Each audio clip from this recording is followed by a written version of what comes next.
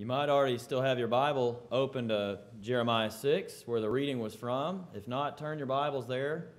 That'll be a place where we get the bulk of our verses for this morning's lesson. The reading by Josh, was not maybe the typical encouraging, uplifting reading that we like to start our Sundays with, but sometimes we may need a message that's not always just feel good and uplifting. Sometimes hearing messages of warning and of condemnation of the sin in our culture is uplifting. Well, I want to ask you to do a little exercise with me, if you will. If you have a pen or pencil and a piece of paper, please write down the number of people that you intend to invite this week for the special services that we're having. Maybe it's 10 or 20, you think. Maybe it's just 5 or 4 or 3 or 2 or 1. But write that number down, and that goal is yours. And there's something about writing a goal down that solidifies it. That's not my goal. It's your goal. And why? Why would we need to be inviting people? Why do I place such a big emphasis on that? Well, it's one thing that we all can do. And there are more Herberts out there. Herbert was baptized recently, and he's a part of this congregation, and that all got started because Debbie asked him to come. And that was part of our last invitation effort for the last gospel meeting. So it can result in salvation. And so let's be diligent about doing that. In our next week's lesson, the special lesson on where did they all come from, a history of the churches. This morning I want to talk to you about, the title of my lesson is The Prophets Speak to Our Generation. Now, of course, the prophets did not speak to our generation directly. And America cannot be compared in every way with Israel or Judah, obviously, because America is not the chosen nation of God. Did you know that? But God will judge any nation that rejects Him. Righteousness exalts a nation, but sin is a reproach to any people.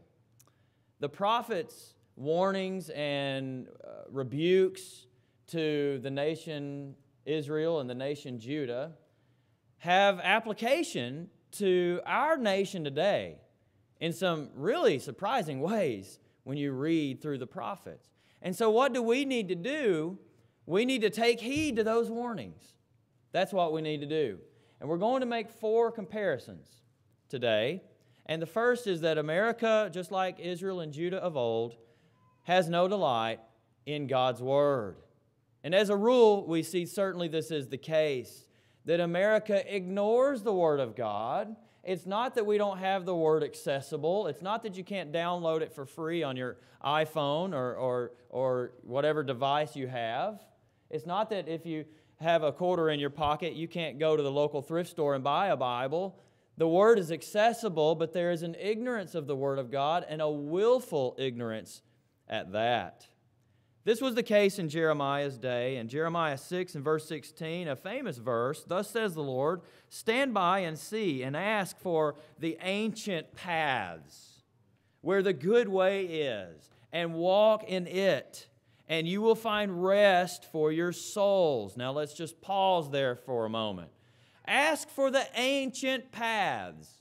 Now, old doesn't necessarily mean better in every case. But in this case, in the days of Jeremiah, they were turning away from those old paths to new paths.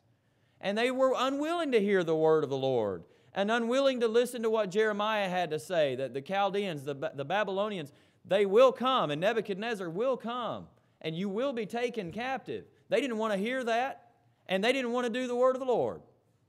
And so, what a powerful message for us today. I mean, this is modern America. We've got technology and science, and we don't need that old dusty religion, that pagan, ancient superstition. That's sort of the attitude of America. And when I say pagan, I mean any religion. any of that religious stuff. That's sort of the mindset of a lot of people in America. We don't need the ancient paths, but what we need is the ancient paths. Those truths of God's Word are still applicable for us today. And so Jeremiah is trying to get the people to realize this, but what is their attitude at the end of the verse? But they said, we will not walk in it. Verse 17 continues, and I set watchmen over you, saying, listen to the sound of the trumpet. It's a warning. Take heed. But they said, we will not listen. It's just a stubborn, willful ignorance of God's Word, or heeding to that Word. In verse 10, you really feel bad for Jeremiah. To whom shall I speak and give warning that they may hear? Behold, their ears are uncircumcised. They're closed. That's the problem. Uncircumcision was unprepared to listen. Behold, their ears are closed, and they cannot listen. Behold, the word of the Lord has become a reproach to them. They have no delight in it. I was talking with Mr. Harkrider the other day, and we were talking about evangelism and sort of how things are changing. Methods have to change, and people out there are just not as interested. He was talking about when he had the TV show years ago that it was easier to go up to people and say, hey, would you like to learn more about the Bible?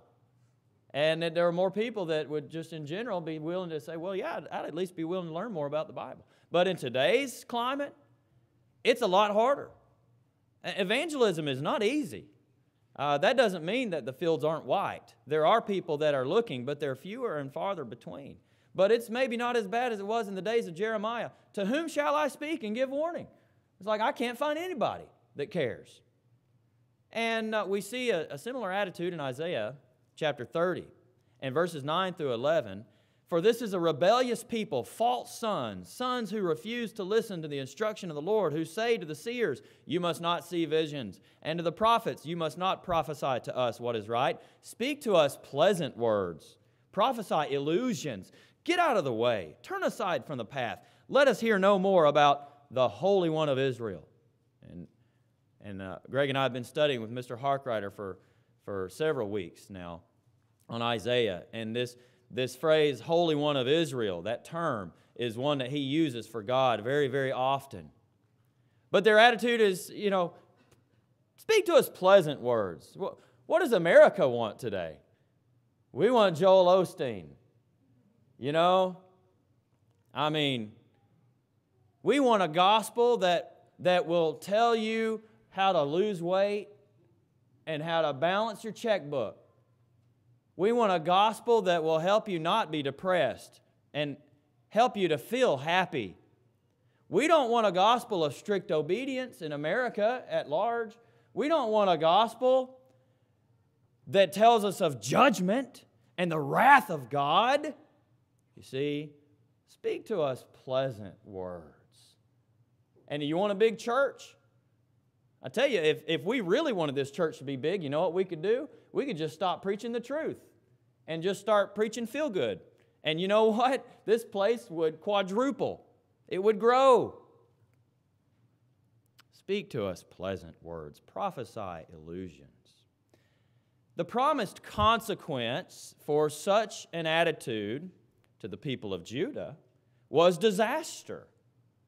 In Jeremiah 5 and verses 30 and 31, an appalling and horrible thing has happened in the land. The prophets prophesy falsely, and the priests rule on their own authority. And my people love it so. But what will you do at the end of it?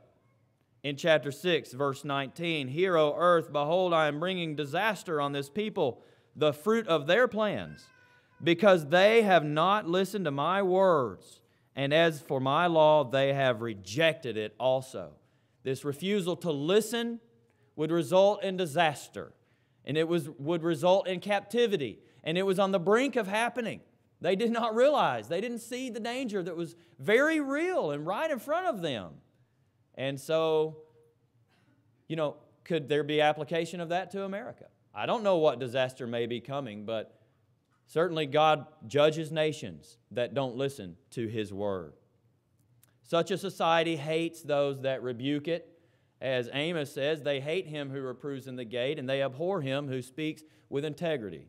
I tell you, you want to become the least popular person at work, say something negative about homosexuality.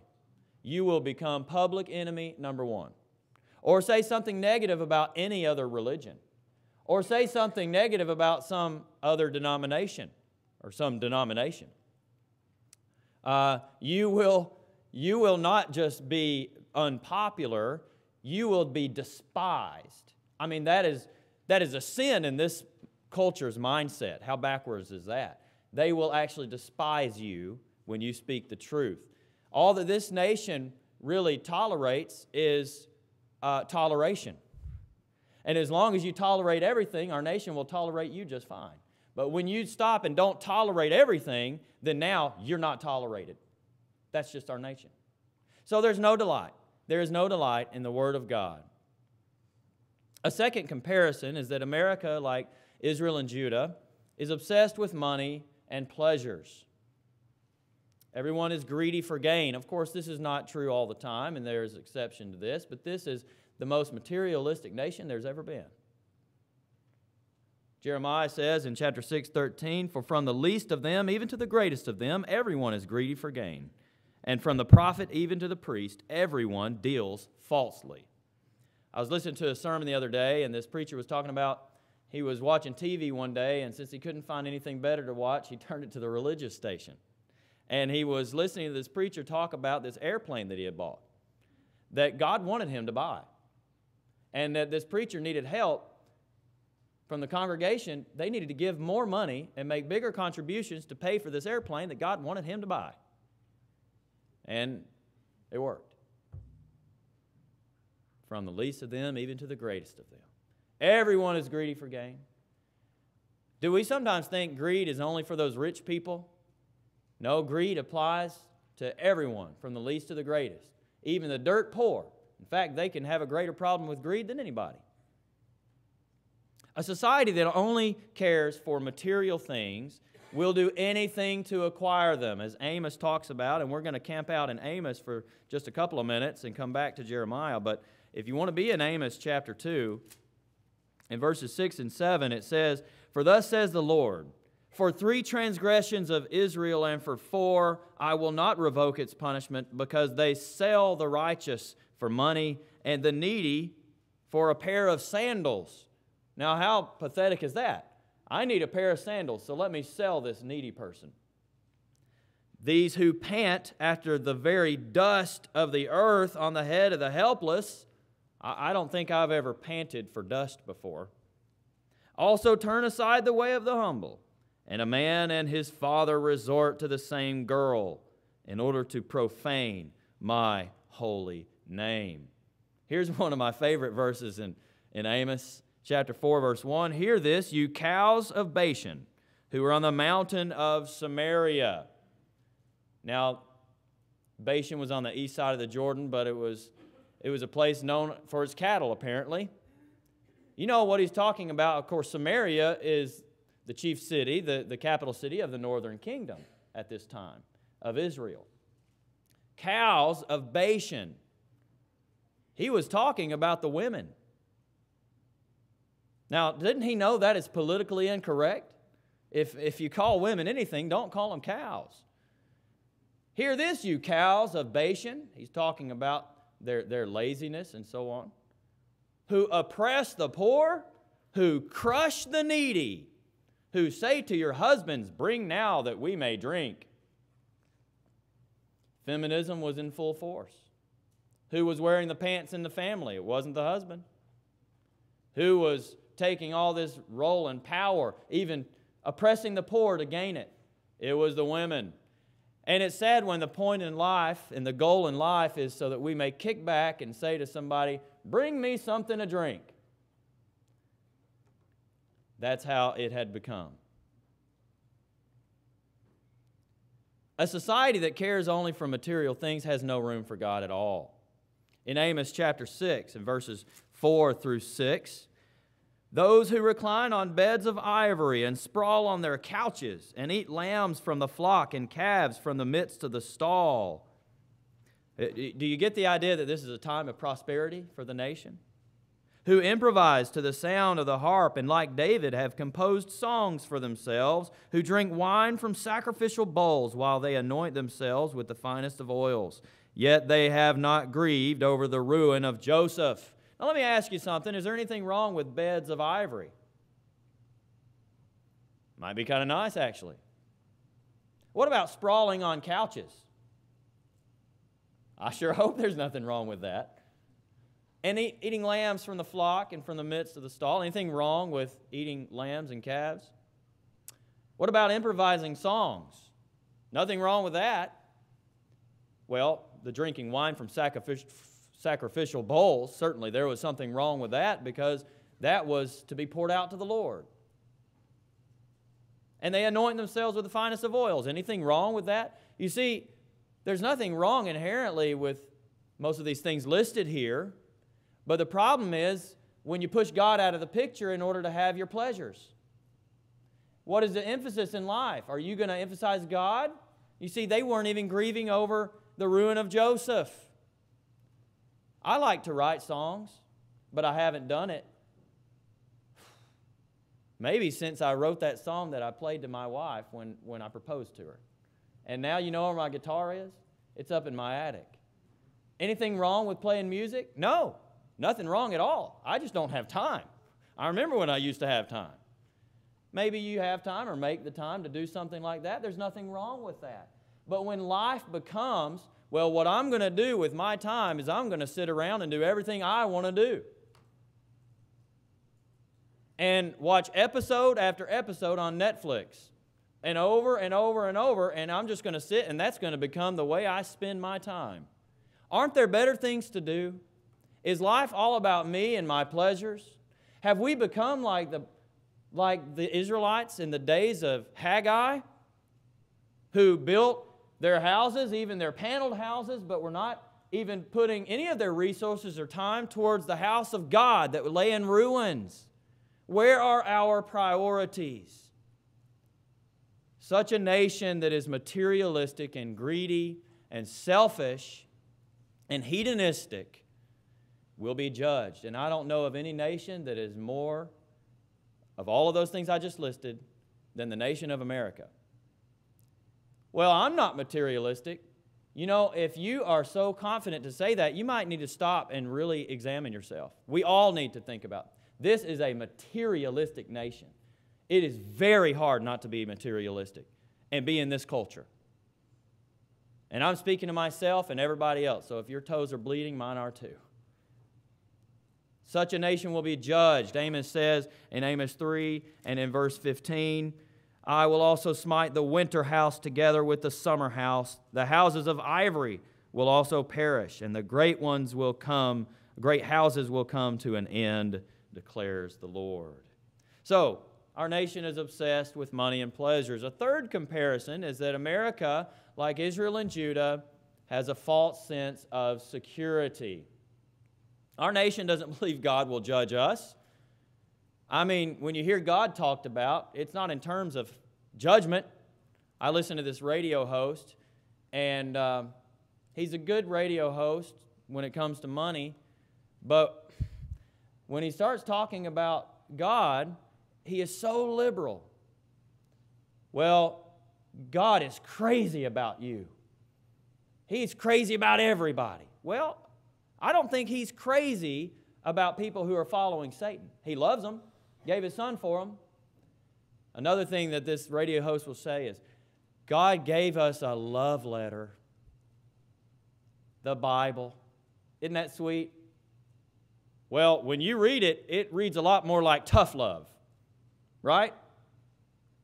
There's a lot of wrath, there's a lot of judgment in this love letter. And yes, there is love, but there's also wrath and judgment. But our nation doesn't want to think of a God like that. A God who will judge America. No, God loves us. Look, I'm a good person. We're all good people, right? Nobody's hurting anybody. Well, yeah, actually a lot of them are. Jeremiah 5 and verse 12. Talking here, and I'm going to read the previous verse to set this up a little bit. For the house of Israel and the house of Judah have dealt treacherously with me, declares the Lord. They have lied about the Lord and said, not he. Misfortune will not come on us, and we will not see sword or famine. And actually, it's the following verse I wanted to emphasize. The prophets are as wind, and the word is not in them. Thus it will be done to them. And so the words of the prophets was, not God. God would never bring misfortune on us. You see, they had false teachers who were preaching peace when there was no peace. Does that sound like America? There are false teachers all across this land who say a lot of good things, and you can see them on the TV and hear them on the radio, and they have nice soothing voices, and they get in a lot of truth, but then they have the error that's in there. And part of it is that they're preaching peace when there is no peace among those that maybe they're speaking to that follow a perverted gospel. Jeremiah says, they have healed the brokenness of my people superficially, saying, peace, peace, but there is no peace. We in America vainly trust in our plans of deliverance. I mean, we've got the Federal Reserve. Hey, if things get really bad, you know, we've got the FDIC. We're okay. We've got our plans for deliverance. We feel secure. That's the same way the people of Judah felt. Isaiah was dealing with this attitude that, listen, the Assyrians are going to come, and don't think you can turn to the Egyptians for help. And in Isaiah 30:16, and you said, no, for we will flee on horses. Now, how's that for a long-term plan? I've got a plan, and my plan is I'm going to run. Okay. Therefore, you shall flee. And we will ride on swift horses. Therefore, those who pursue you shall be swift. You see, our plans for deliverance are not what we should put our trust in. Our fallback, our safety net is no safety net. Technology, money, what be it, or the military. We vainly trust in our military might. Hey, this is America, after all. Don't we have the most powerful military on earth? That's what we're told anyway. Most advanced and well-equipped and so on and so forth. And so if anything happens again with, like a 9/11 situation, or we have some nation that decides, you know what, we're going to just turn and attack America, we'll be all right because we've got a strong military. Woe to those who go down to Egypt, Isaiah says in Isaiah 31, for help. Now that's where they were relying. This powerful nation of Egypt, they'll help us against Assyria. Woe to those who go down to Egypt for help and rely on horses and trust in chariots because they are many, and in horsemen because they are very strong. But they do not look to the Holy One of Israel nor seek the Lord. Our military it's strong and it's big. It'll protect us. We need to trust in the Lord. Was it a large army that was the result of Israel's success in so many situations? Was that the reason that they could ward off the Amalekites who attacked them at Rephidim before they got to Sinai? It was because they had a large army, right? Maybe it was a large army that helped Gideon defeat the innumerable host of Midianites. You see, the size of the army and the might of the military is not what brings power. And look at David fighting Goliath. Was it power that defeated Goliath? It was the Lord. And that's who we need to be trusting. Amen? We vainly trust in our national strength and great. Now, see, that time you said amen, and I didn't make you say it twice. And the last 2 times I did that, I felt bad. So I'm going to try not to do that anymore. We vainly trust in our national strength and greatness. This is America. This is the greatest nation that's ever been. That's what we're told. And in some ways, I suppose that's true. But if we're not careful, we become arrogant. And we think, well, a nation like America, this nation's so great, so powerful, so unique, so much better. It could never fall. I mean, look at these other nations, these great, powerful nations. Well, they're not like us. They're not like America. Amos says in chapter 6, "Woe to those who are at ease in Zion, and to those who feel secure in the mountains of Samaria." Again, Samaria, the capital city of the northern kingdom, a great city.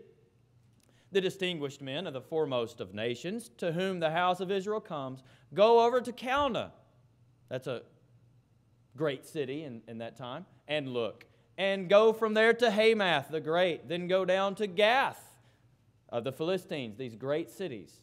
"Are they better than these kingdoms, or is their territory greater than yours? Do you put off the day of calamity, and would you bring near the seat of violence?" I think the point is that those cities are, they're subject to being attacked. Does Israel think they're better than those great cities? Do we think we're somehow better than these other nations that are subject to fall? No, we are not, even though this is America. So we have a false sense of security. And fourth and finally, America, like Israel and Judah, is not ashamed of our sins. We don't even know how to blush. I was at a park with my parents and my family, one of these big parks with trails, and there were these owls up in these trees that a bunch of people were looking at, and there was these two young men come along, and we're looking up there, and my parents and I were just sitting on this bench, and they turned around and started walking off. One of them's real bulky, muscular, and the other one's just sort of, skinny. And they put their arms around each other. This big old bulky man hugging up against this other man. And there they go walking through the park. As if to say to anybody looking, "Yeah, we're gay. You got a problem with it?" And we're not ashamed, and nobody said anything, because in our society, you can't. We don't even know how to blush in this society. And the things that people wear, it's appalling. And I think, are you not embarrassed? I'm embarrassed for you to be wearing that in public and showing everybody that. How embarrassing. And the things that people say, the jokes that people laugh at, and their face doesn't even turn red. And the things that people watch on the TV and at movies. I mentioned in a sermon that Holly and I had gone to watch the movie Old Fashioned in Altamont Springs, and when we went there's this line coming out of the building. It wasn't the line for Old Fashioned. I asked a worker. It was a line for 50 Shades of Grey. So here are these people standing in public with a full knowledge that they're about to go and watch pornography. And everybody around them knows that's what they're going to see. Is there any shame on their faces? Do they care that anybody will see them doing this? I'm not saying that, it would be better if you would hide your sin. But I think it shows a deeper depravity when you do it openly and without any defense. Jeremiah says, "Were they ashamed because of the abomination they have done? They were not even ashamed at all. They did not even know how to blush." Notice he doesn't say they didn't blush. He says they didn't know how. Like, blushing? Well, what's that? That's quaint. That's old-fashioned. "Therefore they shall fall among those who fall. At the time that I punish them, they shall be cast down, says the Lord," in a parallel verse in chapter 8 and verse 12. Pervasive sin in our nation is committed openly and without defense. There's no need to defend it because nobody's got a problem with it. Gambling right there in every gas station. Alcohol, carrying it out into your car, right in your hand so everybody can see it. No shame. Openly and without defense. And there's a hypocrisy about this because America tolerates some sins most sins, almost all sins, but hypocritically condemns others. This whole recent Duggar situation with the young man that years ago did something very, very bad, and I'm not trying to defend what he did, and he's not either. But it happened years ago and is being resurfaced, and now the show is canceled. I mean, you got to cancel a show like that, right? With somebody who does that. And he quit his job that he was working and doing and turned his life upside down. Well, certainly he shouldn't have done what he did. But you see, America doesn't like to be judged, but it loves to judge.